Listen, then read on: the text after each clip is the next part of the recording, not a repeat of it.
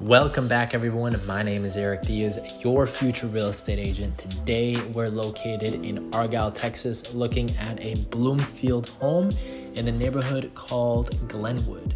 So this is a really nice two-story home starting at $612,990. It is a 4-bed, 3.5 bath, and it is a 3,500 square foot home.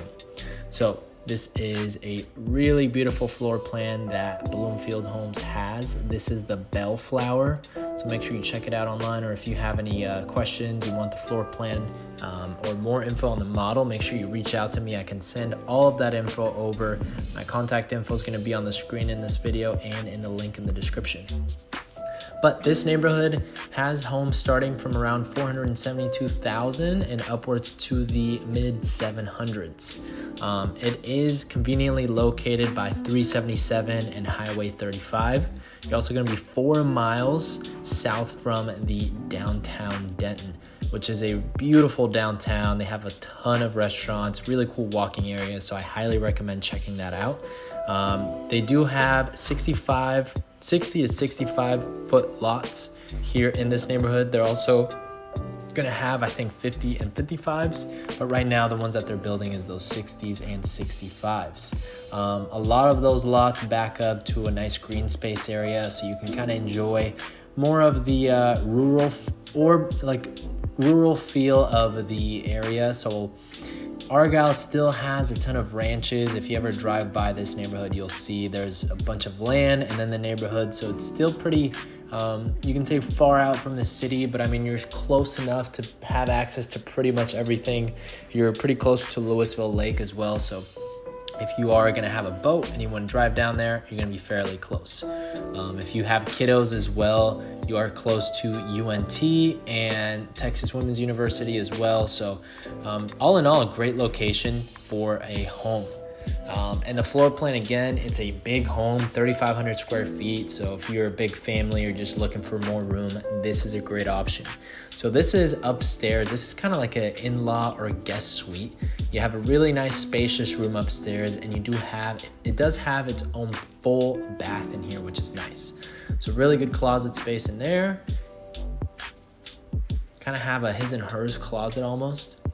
And then you do have the bathroom. Originally, when I was up here, I thought this was the master, but the master is downstairs. This is just a really nice addition to the home. And for the price range that it's at in the low 600s, I think it's a great add-on, to be completely honest. You have a really nice entertainment area up here as well. You have this nice lounge, and then over to your media room, which is really, really cool. A ton of space up here to have game nights, have friends over, watch the games. So really, really good layout in my opinion.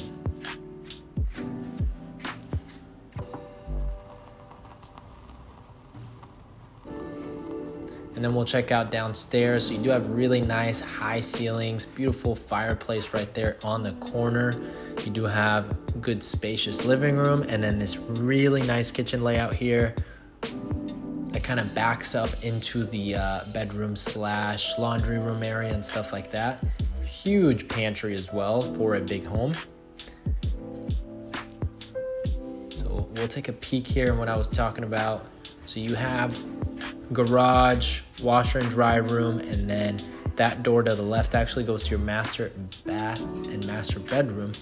But this is that master bedroom. Huge, very, very spacious. So I was very impressed. And then the bathroom as well. Look at this shower. I mean, beautiful shower, super spacious. I like how they didn't include a tub.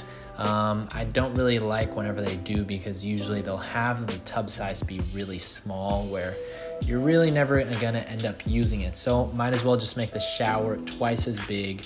If you're interested in taking a look at this neighborhood, make sure you reach out. My contact info is on the screen, and I'll see you at the closing table.